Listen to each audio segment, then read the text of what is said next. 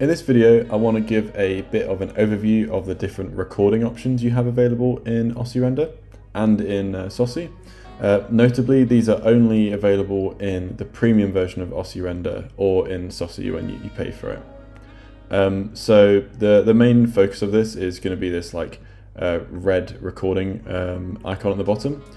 If you click this, it will start recording the audio and the video to a file, and when you stop recording, you'll be able to save that. So if I save this, it's just test, and then open up that here, you're going to see, if I pause this and then open that again, I can play that back and everything looks as normal. Brilliant. To configure this a bit more, if I play this again, you can go into these recording settings, and here you can mess around with some of the different quality options. So you could enable lossless video, for example, for ultra high quality. This isn't supported by all media players, but if you got something like VLC when you download that, it should work perfectly fine. The next bits are like the video quality in general. So if I put it all the way at 1, it should be very high bitrate, and if I do all the way to 0, it should be very low bitrate. The resolution as well is something you can control. So you can put this all the way very high, and this will change the resolution of this player here as well as the output audio and video, sorry. So I should put that back to default, which is 1024. The next bit is the frame rate. So you can increase this much higher to get a better quality and smoother looking image. So this to 60 is probably the nicest thing, and now you can sort of see the effect of that. You have the option here to record both video and audio.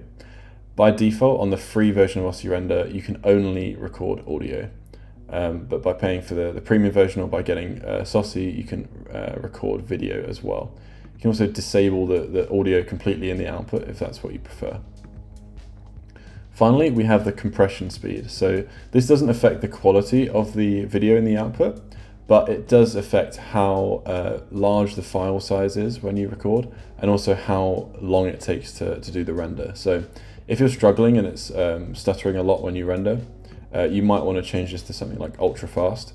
This is going to create a bigger file on your machine, but it might, it might be a bit quicker to record. By default, this is just on fast.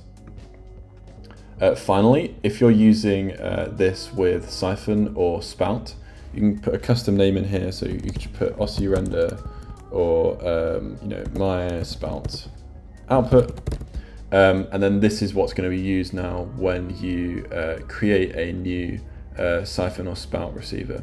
I'm going to go into this in a bit more detail in another video though. Hopefully this gives you a good overview of some of the recording options you have available.